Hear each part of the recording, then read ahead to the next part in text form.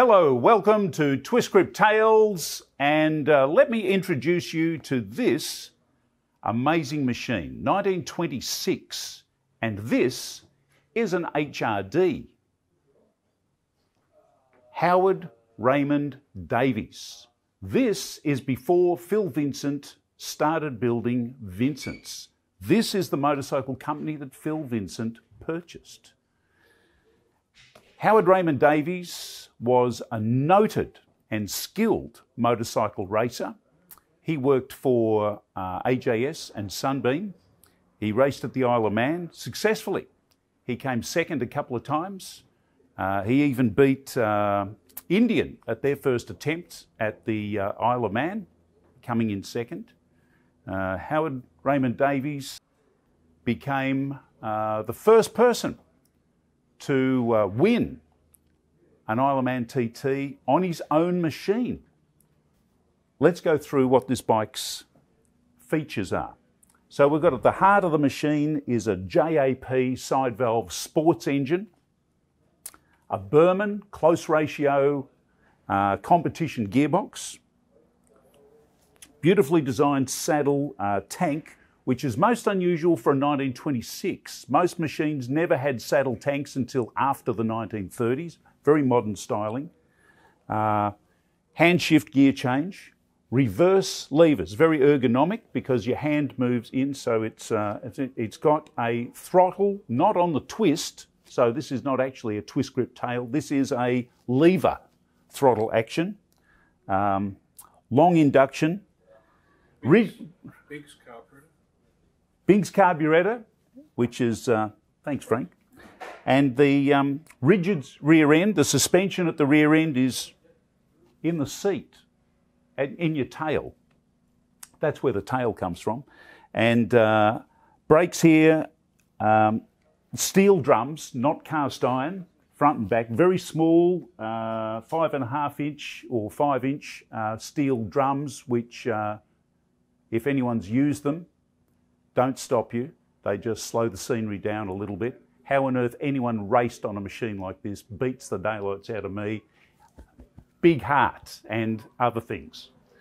The lighting on this machine is a gas, literally, because it's acetylene. That's right. You've got an acetylene carbon generator producing carbon gas, acetylene gas, and hopefully they can tame COVID virus over there. Brandy, it's which I think everybody knows that with the acetylene lighting from Lucas, the only way you could tell it was on by striking a match to see if the light was on. Lucas, Prince of Darkness, I think was the unadvertised note that they went under. So this is the history. You know, I grew up believing, I'd heard stories that HRD was all about Phil Vincent wanting to go in opposition to Harley Davidson. But that's just conspiracy theory. Howard Raymond Davies decided to build a machine that worked, a race machine that worked, because so many of the machines he raced on broke down. So he set out in 1924 to build his own machines, and he had quite a few models, and he raced them very successfully. He won the Isle of Man, and as I say, he was the first man to win the Isle of Man on his own machine, and he's the first man to win a senior Isle of Man TT on a 350, beating all the 500s. He must have been pretty proud about that. And but sadly, he was undercapitalised. If you're looking to start up a business, don't be undercapitalised. Howard was. And so he went into voluntary liquidation in 1928, just short of 4 years of manufacture, with fantastic racing credentials from what his machines, he and his machines had achieved. His machines were set British land speed records. They were raced by guys like Levac at Brooklands. Some of the greatest racers of the time were on his machines and won races, but sadly didn't generate enough money. This machine is one of, Frank, come into the picture here. Sure. My limited knowledge of HRDs is there were approximately 1,500 built, of which there is, on all accounts, a 2% survival rate. No, sorry, and there were 800 built, and the 2% survival rate equates to 15 being left in the world.